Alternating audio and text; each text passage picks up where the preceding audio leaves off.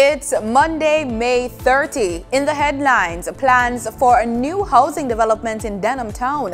Update on a cruise ship crash in Falmouth. Regionally, Tobago public servants to protest government's 2% wage increase. And in sports, sprint star Elaine Thompson-Herah sprints to a victory in a season's best time. This is the news on PBC Jamaica. I am Simone Absalom Gale.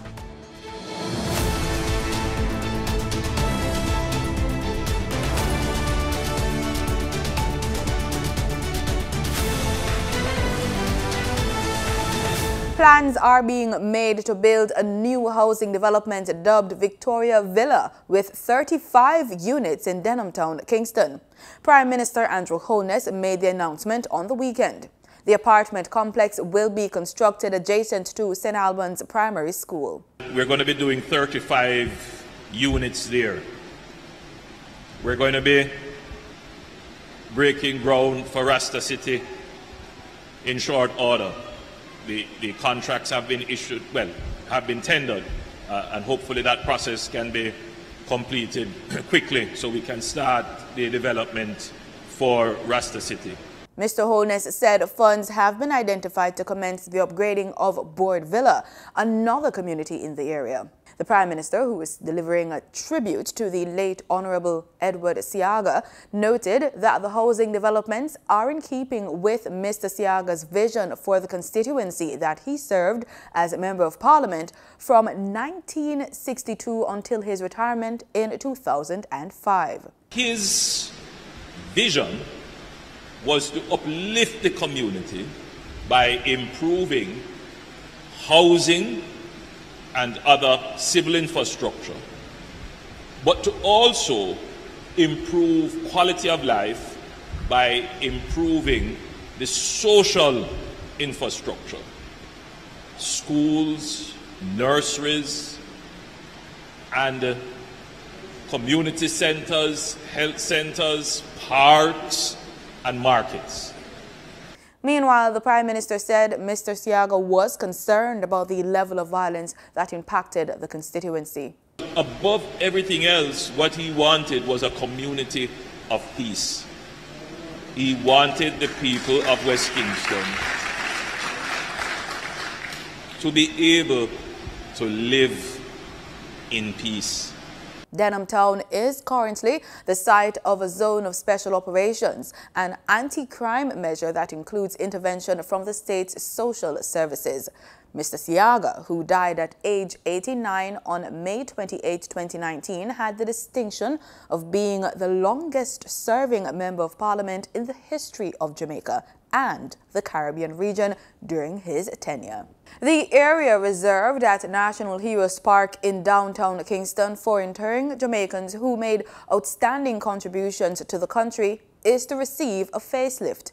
That's the word from Prime Minister Andrew Holness. He was addressing a floral tribute ceremony at the facility on Saturday to commemorate the 92nd anniversary of the birth of Jamaica's 5th Prime Minister, Edward Siaga. Jamaica is not expected to bear the cost of the repairs to the Falmouth Pier following Thursday's damage to the structure caused by one of Royal Caribbean International's cruise ships.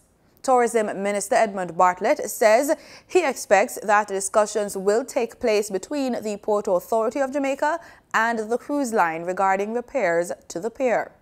The Tourism Minister in a statement explains that, quote, "It's not going to be something that will be of any significant impact, and we hope for sure that it will not set us back in any way," end quote.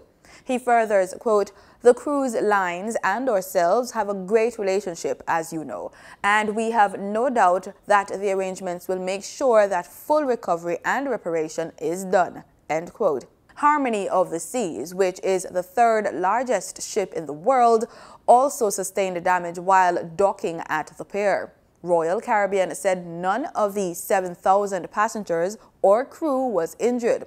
Inspections showed the overall damage to be minor and the ship was repaired.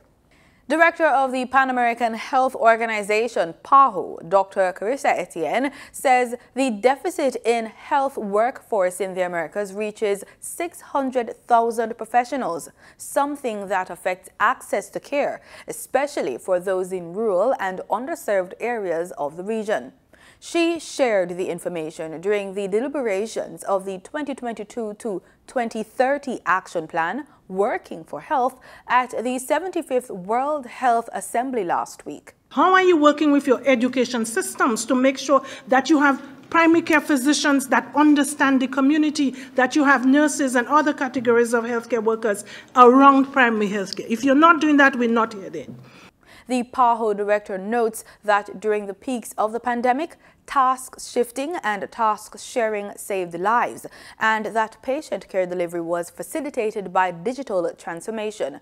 She explained that with that aim, PAHO, through its virtual campus for public health, trained more than 900,000 health workers in the control and management of COVID-19, health services continuity, and vaccine deployment during the pandemic. There must be increased investments in health. Where's the 15% in the Abuja Declaration?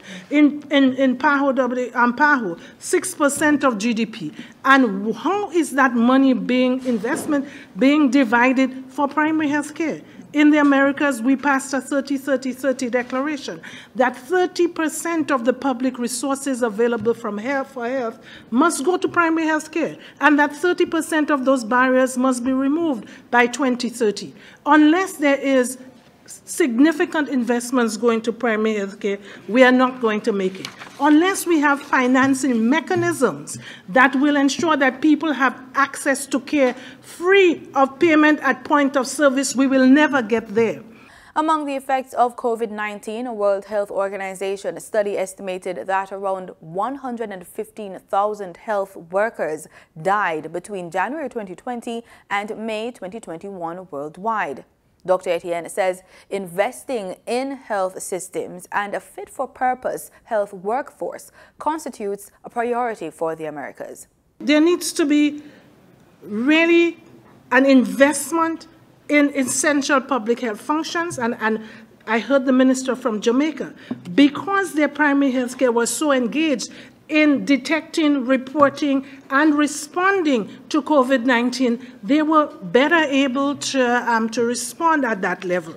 And where's the investment in equipment and supplies? We talk about quality of care. You can't have quality of care unless you have the tools to work with. Time now for your regular market updates from Denita Rodney in the Business Report.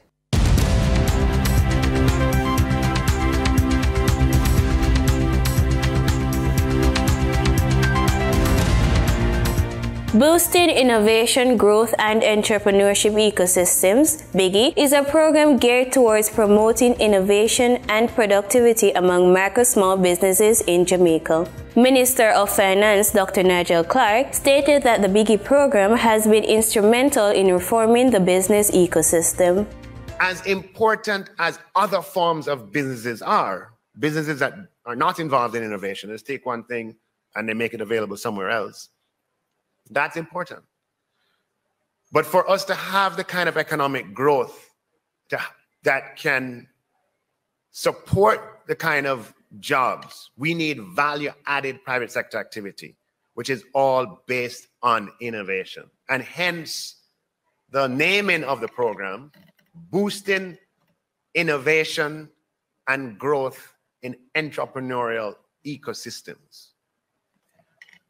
And the name itself is an important recognition that making one business flourish, or 10 businesses flourish, or 50 businesses flourish is not sufficient.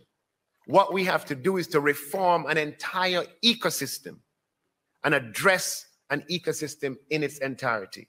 And that is what the BIGGE program is geared to doing, to addressing the innovation ecosystem and putting innovation at the center of business. He says the program is a sign of the government's commitment to promoting innovation and more. This program underscores the government's commitment to promoting, financing, and investing in innovation.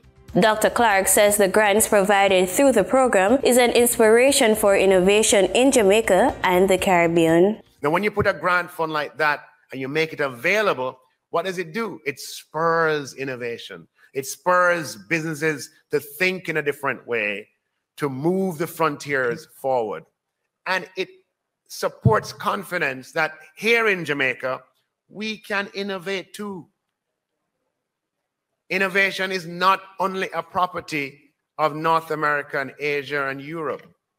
We can innovate right here in Jamaica and right here in the Caribbean. Now for your market updates. In foreign exchange trading for Friday, May 27, the US dollar sold for an average of $154.89. The Canadian dollar ended trading at $122.22. The pound sterling traded for $196.58. And the euro sold for an average of $166.20.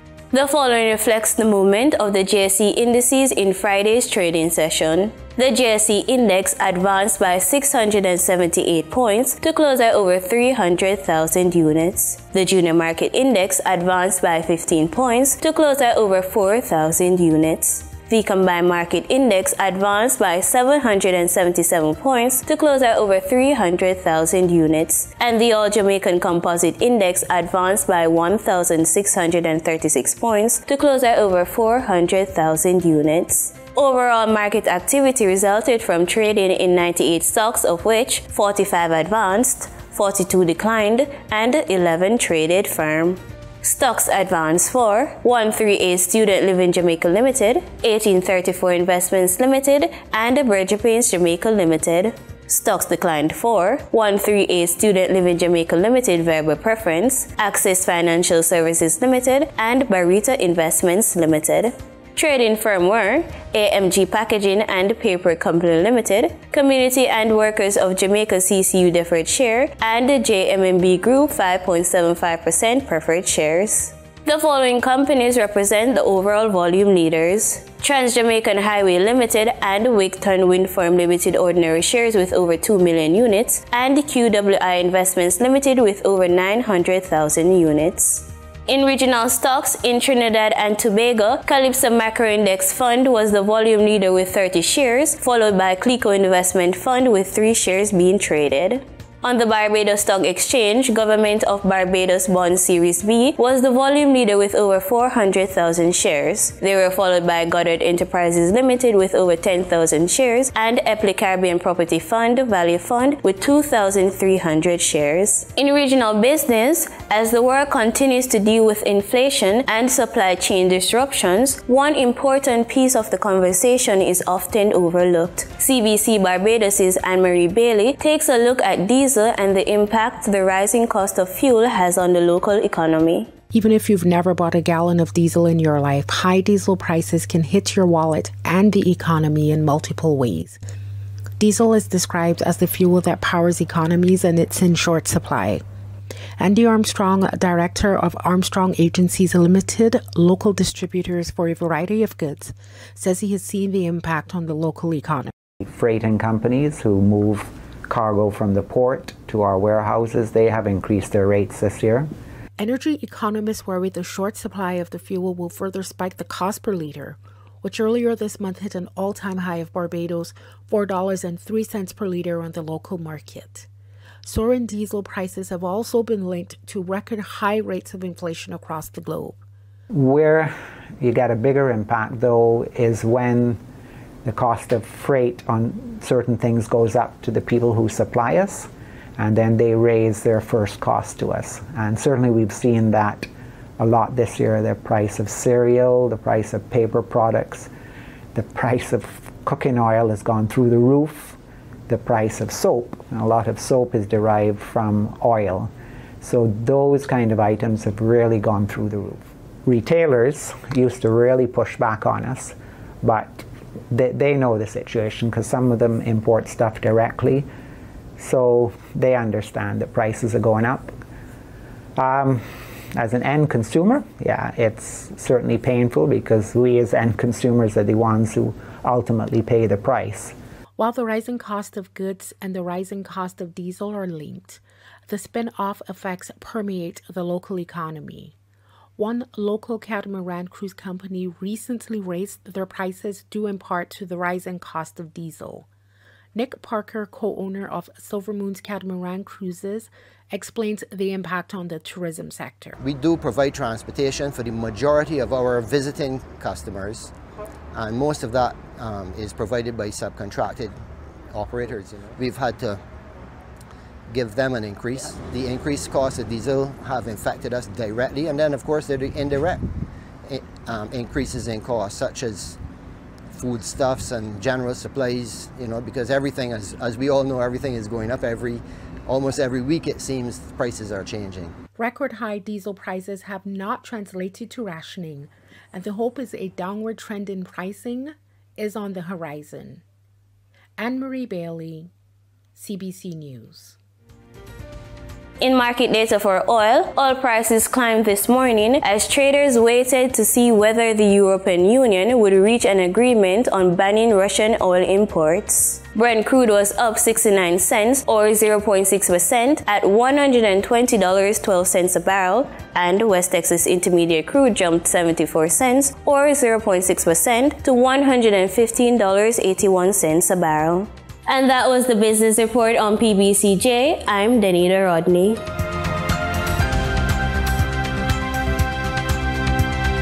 In regional news, public servants in Tobago who are against the government's 2% wage offer will express their dissatisfaction as of early this week. Public Services Association Industrial Relations Officer for the Tobago region, Hayden Duke, said the plight of workers in Trinidad is the same for workers in Tobago.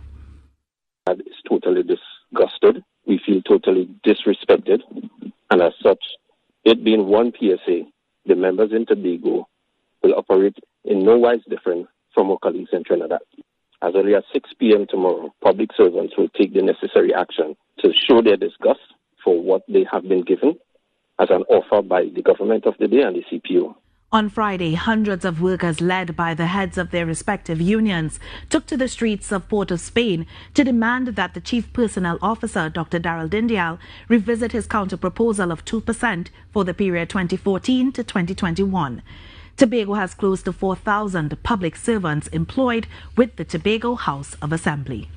Minister with responsibility for transport and urban development in St. Kitts and Nevis, Wendy Phipps, has given more information regarding the reshuffling of the boards of the Urban Development Corporation and the St. Christopher Air and Seaport Authority. Minister Phipps said following a review of the performance of both boards, she found irregular hiring practices and salaries at SCASPA. It came to my attention, rather, that some 62 persons were hired between January 2022 and May 2022. My concern was further heightened by the fact that a number of persons who are newly hired were being paid significantly more than other employees who had been hired between 4 to 10 years prior to do virtually the same jobs. What has exacerbated this situation is that in spite of my written and oral directive to place a freeze on hiring, 5 additional hires were done, with a number of them being paid at this exorbitant rate. She said these new hires were financially impractical. The net effect of this situation is that these 67 new hires create extra payroll burden to SCASPA of almost $2 million per year. This unfortunate situation comes at a time when SCASPA is illiquid and is unable to cover its expenses. In fact, the Ministry of Finance has confirmed that between September 2020 to December 2021, it has rendered financial assistance to SCASPA to the tune of $17,287,767. And when it comes to the Urban Development Corporation, one area of concern focused on the credit cards that were issued to senior officials. Corporate credit cards were issued to both the chairman and the chief executive officer. The credit limit on the card issued to the chairman is $26,250, while the one issued to the CEO carries a limit of $48,750. The minutes further state that the cards, quote, are to be used to make purchases on behalf of the corporation, unquote. It is unclear rather, what levels of control have been exercised over these expenditure that will be covered by the credit cards. It is also rather irregular for corporate purchases to be routinely paid by credit card. Progress is being made in the construction of a border fence between the Dominican Republic and Haiti. This according to Minister of Defense, Lieutenant General Carlos Luciano Diaz-Marfa, who has been supervising the progress of the work being done. Following a recent tour of the site, Diaz-Marfa says, quote, "The fence will benefit both countries because it will allow more efficiency in the control of the migratory flow in the fight against cattle theft and other illicit activities such as drug trafficking, the illegal sale of arms, and the protection of agricultural producers, strengthening the current protection schemes of the border area." End quote. Construction earlier this year started on the concrete barrier that will span nearly half of the 244-mile border between the two countries that share the island of Hispaniola. AgroFest 2022 has been officially opened in Barbados with renewed optimism about the Caribbean's ability to feed itself. While the soaring cost of food has given this event even greater significance, the involvement of other Caribbean nations has further bolstered the excitement and heightened expectations about finding realistic solutions to fend off the impending crisis. Guyana's President Dr. Mohamed Irfan Ali delivered the feature address. When there is a shortage of supply, we are not the top priority for the demand that exists. That is why we have to fix this, and we have to fix it as a collective. We have to understand that the challenges that will come will impact us the most, and our only tool to mitigate those challenges is increasing our own production, removing sometimes the thoughtless impediments to trading between ourselves. The St. Augustine campus of the University of the West Indies is set to return to face-to-face learning this September. Campus Principal Brian Copeland announced that members of staff will return to campus from June 6. The move comes after the Trinidadian government mandated all tertiary institutions to implement strategies to return to in-person learning. The campus suspended in-person learning in March 2020. Campus Principal Copeland thanked the few members of staff who remained on site to ensure premises remained safe and operational. Meanwhile, the Campus Guild President Kobe Sandy believes the hybrid format should be retained to cater to students who are employed or overseas, and expressed his wish for any official communication on the return to in-person learning to be timely. In Antigua and Barbuda, Prime Minister Gaston Brown is encouraging the population to be vigilant and get vaccinated as the number of COVID-19 cases increases. More from ABS News. The probability of contracting COVID at this time is perhaps far greater than at any time during the last 2.5 years since COVID first featured. He assures vaccination is the best option as some people's immune systems may be compromised. So even if you're healthy, you may not respond, the way you would expect to COVID. I mean, there are many healthy people who have been taken down and taken out by COVID. The nation's leader says he looks forward to receiving his second booster next month. In sports, Olympic sprint double champion Elaine Thompson-Herah and fellow Olympic champion Shelly-Ann Fraser-Pryce turned in impressive season's best performances at the Eugene Diamond League meet in Oregon, United States on Saturday. Thompson-Herah took the 100 meters in 10.79 seconds, while Fraser-Pryce landed the 200 meters in 22.41 seconds. The two were the only Jamaican winners on the day. Here are the races. Speaking after her 100-meter race, Elaine Thompson-Herah defended her rival, Sha'Carri Richardson. She's a good athlete, and I think she's taking her way back on the track, and I think you guys just give her some breathe and let her breathe and come on the track and perform. When asked about her performance, Shelly-Ann had this to say. I'm feeling good. You know, a win is always good. In terms of execution, I'm not sure if I executed it the way I wanted to, but then I definitely have, I think, one more 200 to go to get that together.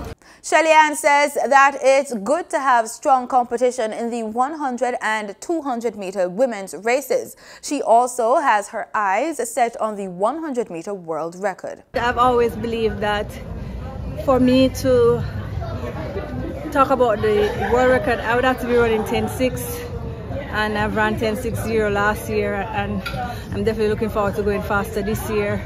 So if I'm able to get down to 10.5, then I definitely think that with a perfect race and perfect execution and having, you know, very good competition, definitely think it's possible. The West Indies are currently in the Netherlands preparing to take on the home team in 3 one-day internationals to gain some valuable points in the ICC Men's World Cup Super League tournament.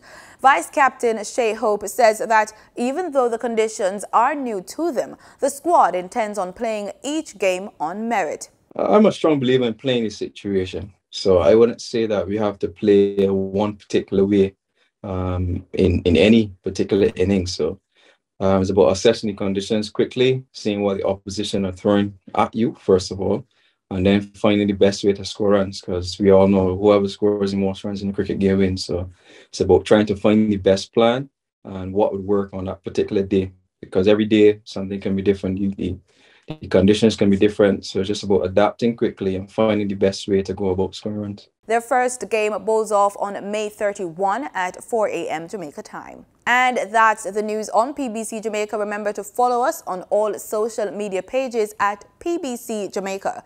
Thank you for watching.